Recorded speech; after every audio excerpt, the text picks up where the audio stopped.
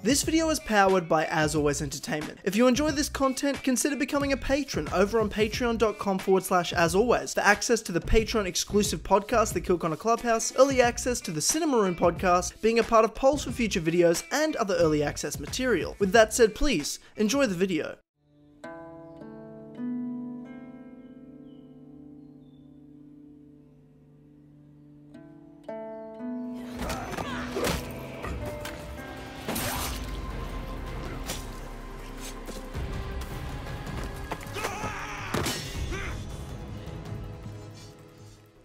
Hey guys, it is Tyler here, back once again with another episode of Assassin's Creed The Truth.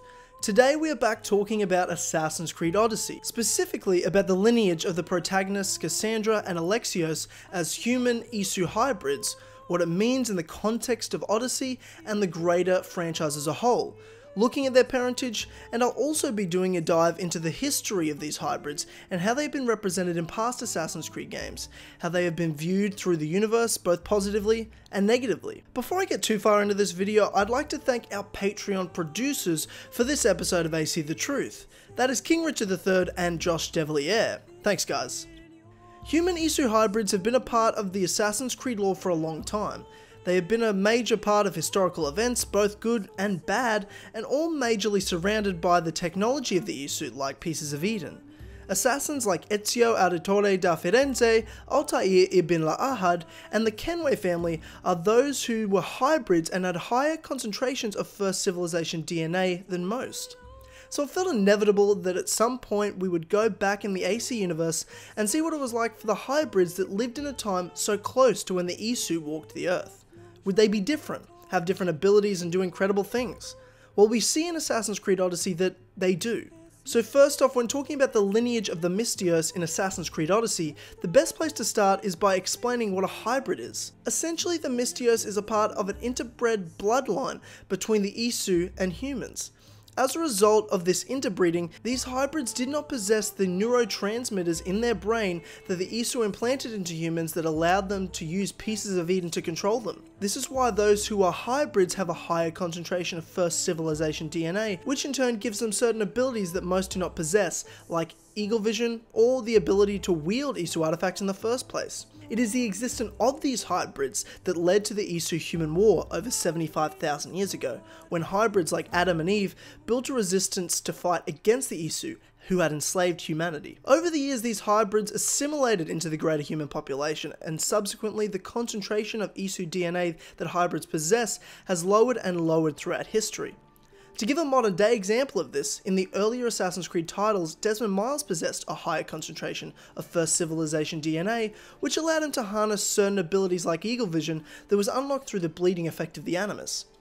Modern day hybrids possess percentages of Isu genome in their DNA ranging from the average person's of 0.002% to somewhere below what a sage would have, which sits around 5 to 6%.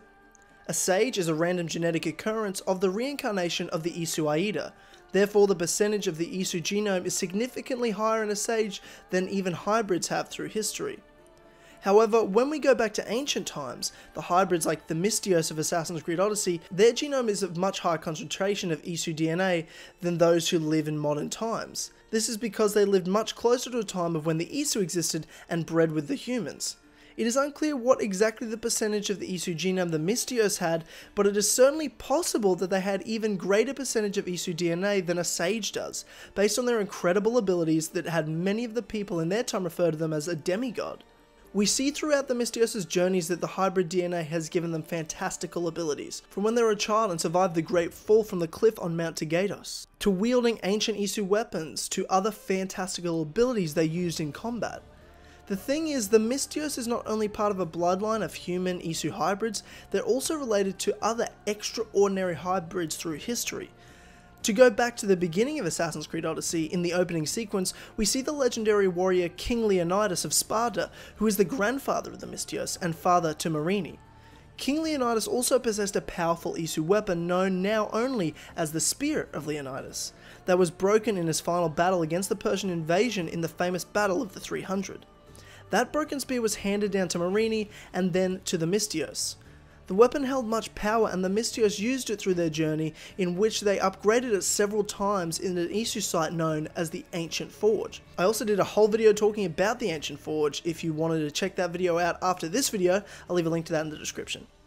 The spear was able to be wielded with special powers and unlock certain Isu areas with the Misthios' hybrid bloodline. The other parent of the Misthios was famed mathematician known as Pythagoras, who in his time wielded the staff of Hermes and discovered the entrance to the lost city of Atlantis in the hopes of seeking knowledge and information about those who came before. The staff was given to Pythagoras by the Isu Hermes himself in a desert and held the ability to keep the wielder alive beyond what any person could live. Both the Misthios' parents, Marini and Pythagoras, bred for the specific purpose of continuing a strong hybrid bloodline, one that has a deep legacy and holds great potential. It is something during the time of the Misthios in ancient Greece that many revered, respected, and feared. The Misthios and those with strong hybrid bloodline were believed to be direct descendants from gods during their time. There were some groups such as the Cult of Cosmos who had a branch that worshipped the bloodline of the Misthios as a demigod. However, as we see in the Legacy of the First Blade DLC in Assassin's Creed Odyssey, there are some such groups and individuals who see them as lesser humans, as we see Pactius, aka the Huntsman, a leader of the branch of the Order of the Ancients, refer to the Misthios as a tainted one, meaning their blood is impure and tainted with that of the Isu or non-human genome that gives those extraordinary skills or abilities. As I referred to earlier, these hybrids or tainted ones assimilated into the greater human population, so almost all knowledge of the existence of hybrids is lost in the world today, bar a few groups and individuals who know of their existence, like the Templars and Assassins of modern times. That is why even hybrids that have existed in the modern day or in more recent history do not share the same incredible abilities as we see from the Misthios in Assassin's Creed Odyssey. Well guys, that is it for this episode of Assassin's Creed The Truth. If you enjoyed this video, please give it a like and subscribe to the channel if you are new to get more episodes of Assassin's Creed The Truth as they come out. It's great to be back making videos again in the new year, and you should expect new videos weekly, alongside the many podcast shows I do weekly as well. In the next Truth video, we're going to be looking at mythical creatures in Odyssey and the greater Assassin's Creed universe, so look forward to that. And thanks again to our Patreon producers for helping power this video. So King Richard III and Josh Devillier, thank you guys again for the support. And thank you all once again for watching, and I will see you all next time.